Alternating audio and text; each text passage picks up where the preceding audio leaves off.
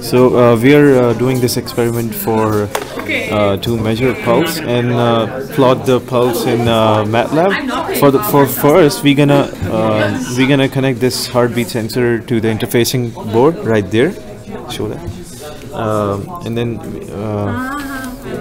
so we're gonna connect the sensor to the interfacing board by these three cables.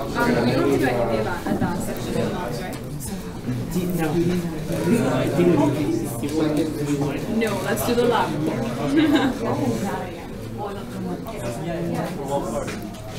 So that it lights up.